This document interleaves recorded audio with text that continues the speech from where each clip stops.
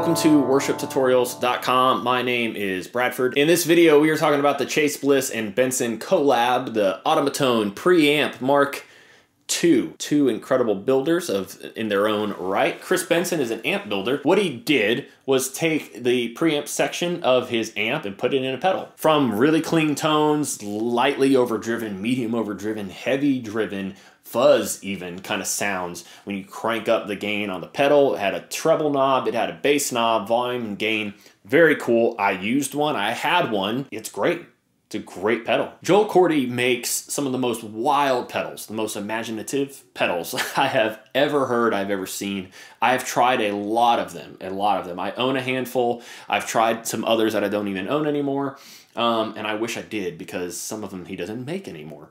But in short, he takes common pedal types, effect types that we've all heard or own, and he adds his spin on them and adds switches and the ability to adjust the parameters of those pedals live or automatically. For instance, my favorite pedal ever created, Joel, you made it, the Chase Bliss Gravitas. It's a tremolo pedal. So these two dudes and their teams of ladies and dudes came together to create this preamp MKII.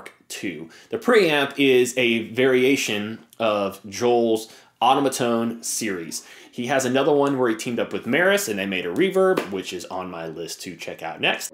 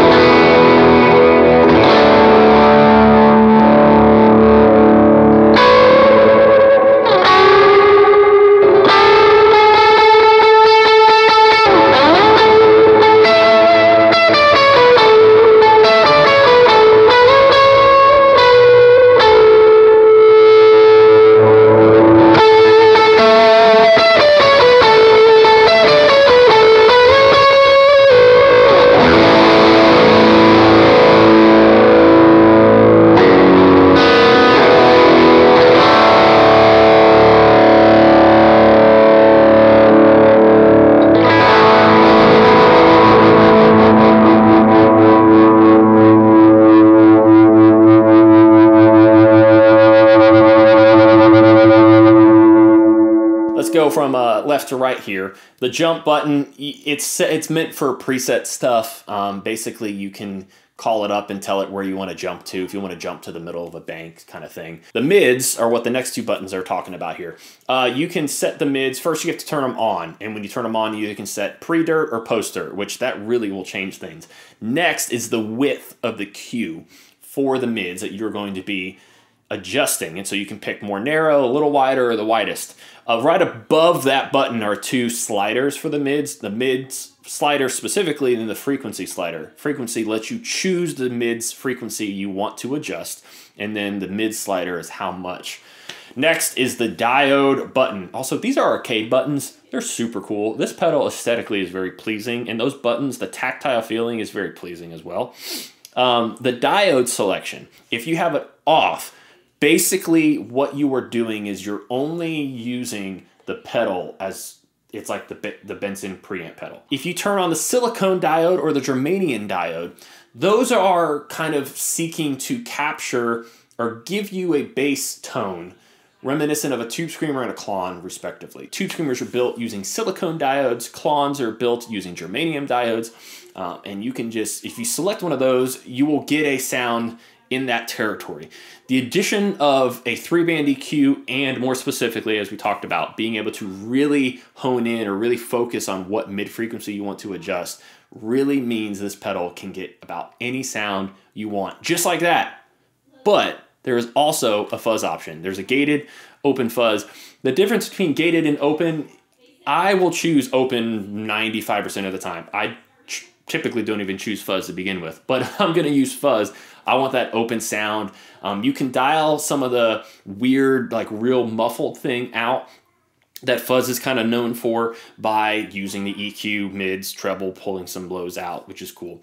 The gated sound is going to do exactly what it sounds like, though. It's going to sound like there's a noise gate. You stop playing, it kind of chokes. More specifically, though, you can choose the diode you want when you're using fuzz to get even more specific. So if you take whatever that is, the 3 different diodes you can use on their own, and then take the different versions of fuzz you can use with the different diode selections. When you look at all of that, there are so many different sounds that this pedal can cover. It almost feels like it should have cost way more. I understand that the price of this unit is a point of contention for some people, but if you consider all that and you kind of figure all that together, and the fact that you got MIDI controls, and the fact that it looks cool with the moving sliders, which I get, it's aesthetic more than anything, I think. Now the sliders I find very useful because when I call up a preset, it shows me exactly how I set that sound up. So if I need to make an adjustment, I'm not guessing. Some pedals, you can move the knob, and when it gets to where the knob is placed, the light changes color or whatever, and that's great and that's totally doable.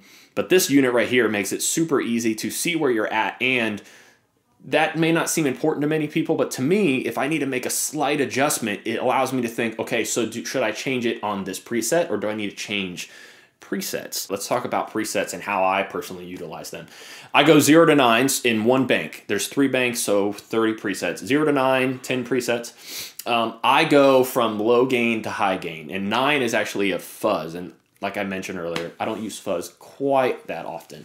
But starting at 0 all the way working up till 8, I have different variations of using like just the straight Benson sound, or adding a silicone diode for a tube screamer thing, or adding a germanium diode for a Klon kind of thing. And then I've also dialed something in that sounds a little more like distortion.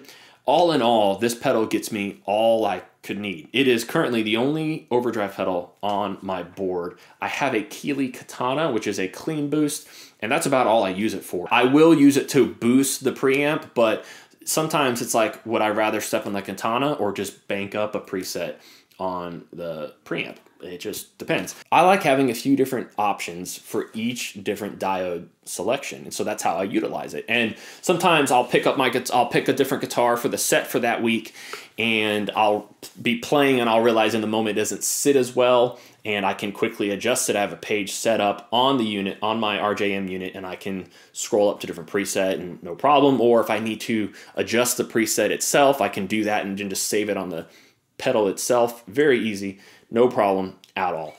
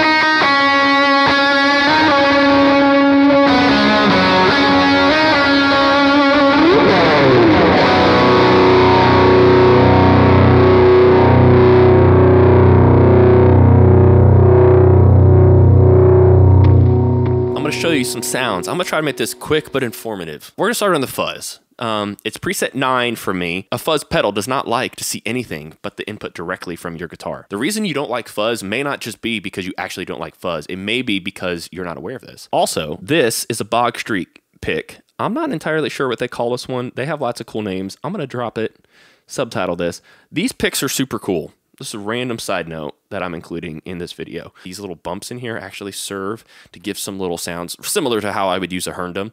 But anyways, quick shout out to those guys. I'm using my Elliott Tonemaster. It is their proprietary P90 pickups, which give you like a really, really fat Strat sound with the crispiness of P90s in a way, in all the right ways, is how I liken it. I'm also using a Worship Tutorials preset of a 2002 Korg era Vox with the Alnico Blues, Alnico neck pickup. A little bright, but that's how I like it. Bridge pickup. A little crisp, but that is also how I like it. Yes, now we'll show you the fuzz.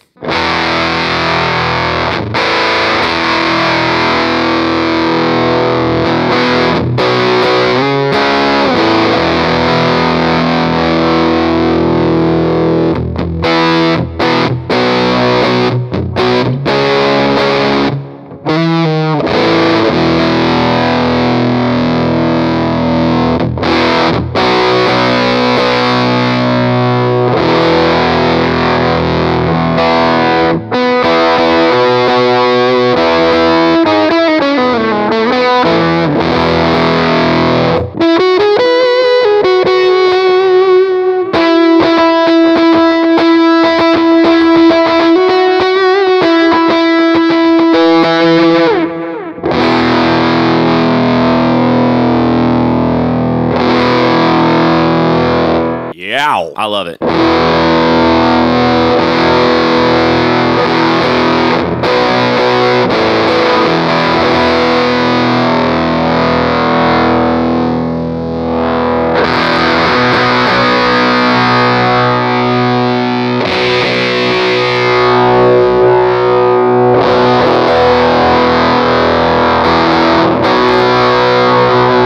Yeah, fuzz can be used for way more than I think at least those of us in the praise and worship world might give it credit for. I really like it, and like I said, not the fault of the pedal, it's just fuzz. I keep this in a loop, and it makes it a little difficult to use fuzz in the way that's, you know, for lack of a... Yeah, it's more, I wouldn't say accurate or correct or proper, whatever. It just makes it hard because then you lose some of the tenacity that the sound gives you. I don't know, it felt like the right word. Anyways, let's move along. This is the Benson Pre. We're going to stay right here, and I'm going to kind of show you some sounds. This is the Benson Pre. Let's do this. Let's start everything at 0. You should know what to expect with that. Hey, hey, no surprises there. The volume and gain are very, very, very interactive. In this case, the volume's all the way up, and we're not even at unity because there's no gain. We're losing a little bit, so let's give it a little gain.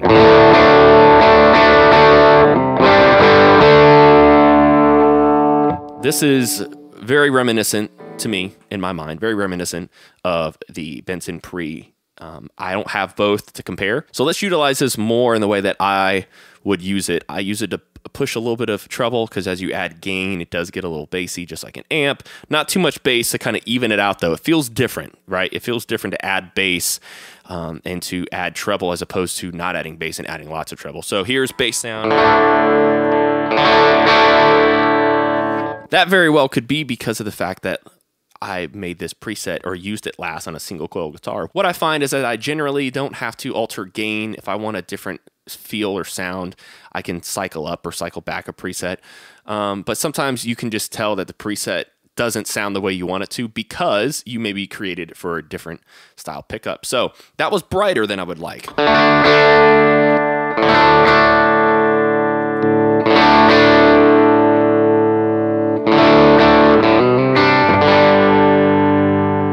That's a little bit better. That sound doesn't sound too different from my bass sound, though.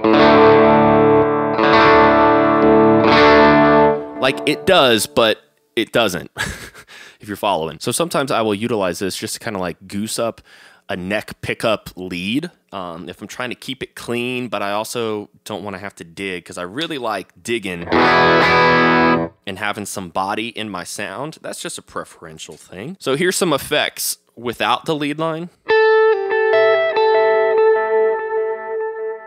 Here's some effects without the preamp on the lead line. Here's it with some. And here's some verb, because that's what we do. Let me kind of show you the range of the gain here.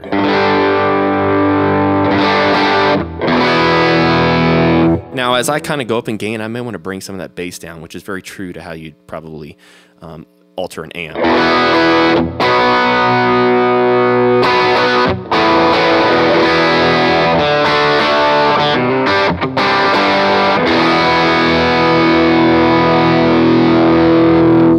One way that the Benson Preamp pedal is kind of characterized or kind of described is that it can get into like a spitty fuzz thing when you crank the gain. So here's that.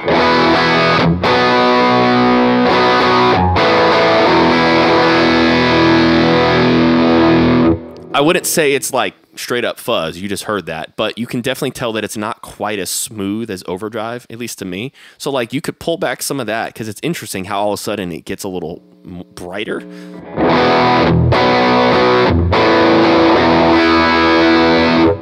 Let's add some mids.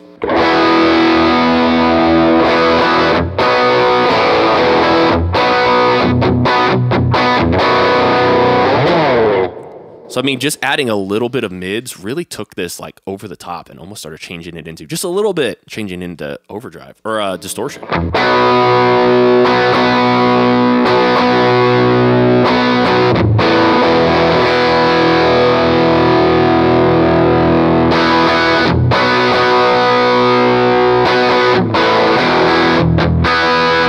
I don't know, kids. You make your own calls. You do it.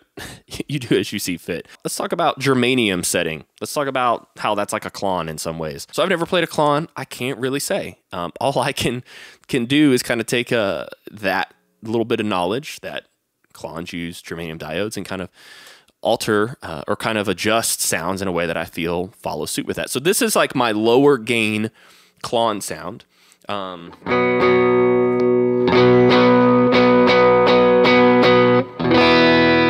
Little bright. Again, it could be because of what I did last time. So reminder, if you find yourself using a sound that does not fit your guitar quite as well, you can clearly see what you have it set at, right? Real easy to make an adjustment, you know.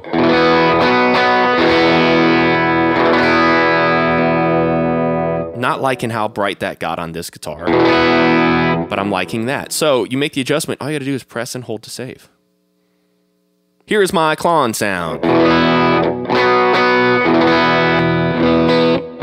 Again, this is a lower gain sound, really just meant to alter my bass tone. Give me a little extra hair without really pushing. I like it, but let's kind of crank some stuff up. Here's some more gain.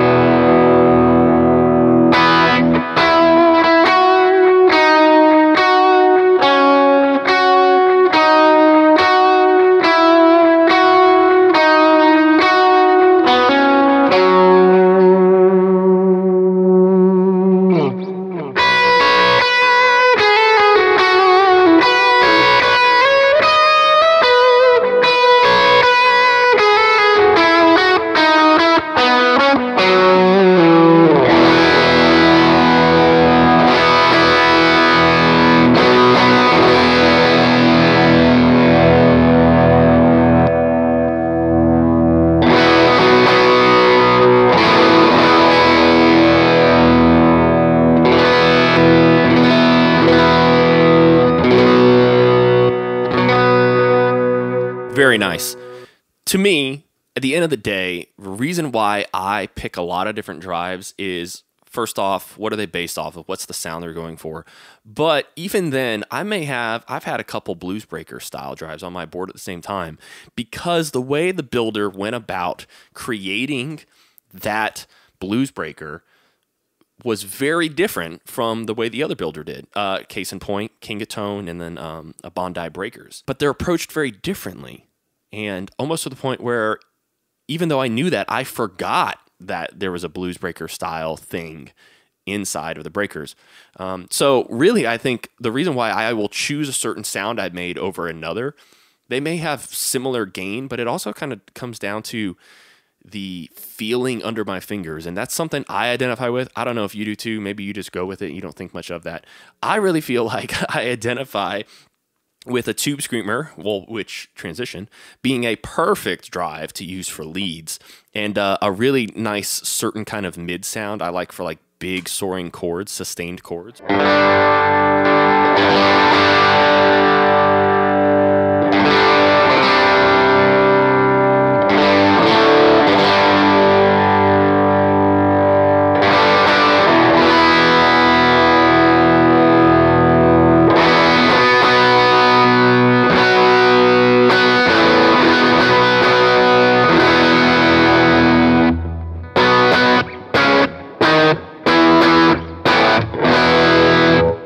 Tube screamers, you may be aware, are known for basically dumping highs and lows. They kind of just push mids, which means you lose some of your lows and your highs.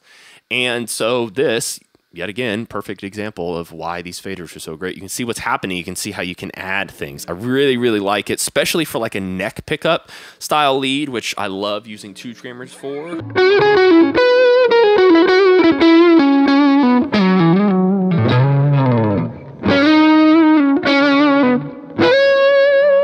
Yes, let's push some gain.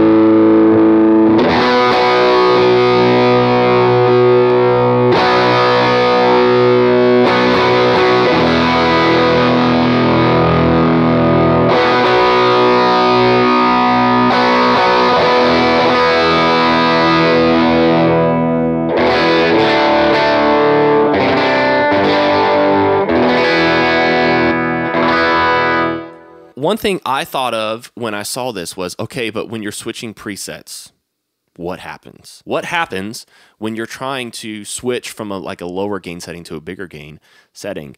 And do you hear a drop in audio? Well, quick answer, no, you do not.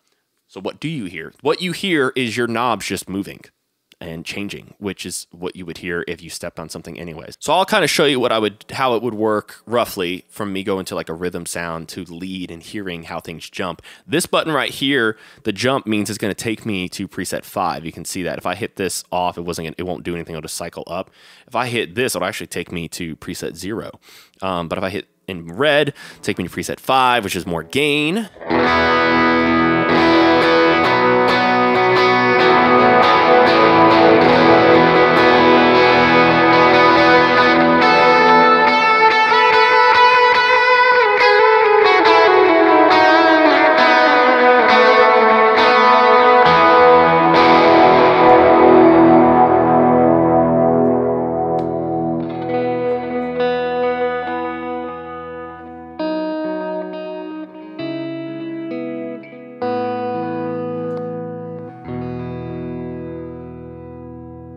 I love this thing.